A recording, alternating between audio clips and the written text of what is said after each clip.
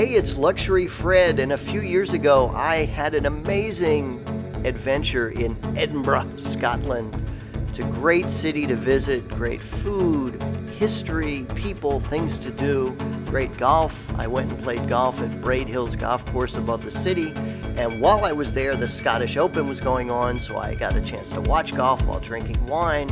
Of course, I had fun exploring Edinburgh Castle and just really had a great time. It's a really, really fun city to visit.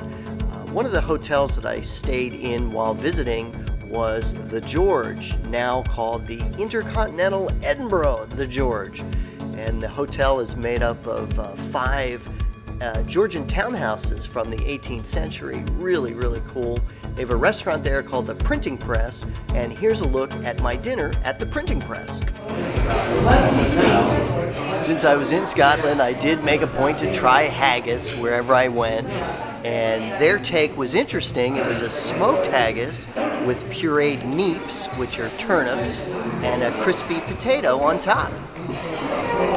Okay, so here we have our sirloin steak with purple broccoli, and then we have béarnaise sauce, some peppercorn sauce, some spiced butter sauce, and some bone marrow sauce. One of each.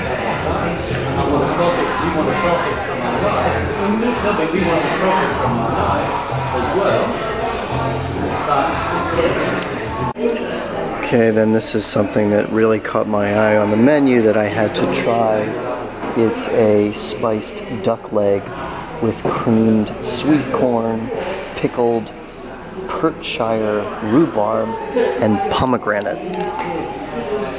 And I've had some great duck since I've been here in Scotland.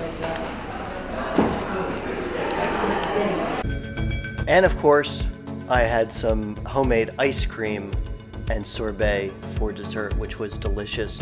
I flew to Edinburgh on United in their great Polaris business class service. They have direct flights from Chicago during the summer, and you know what? It's only like a 6-hour flight.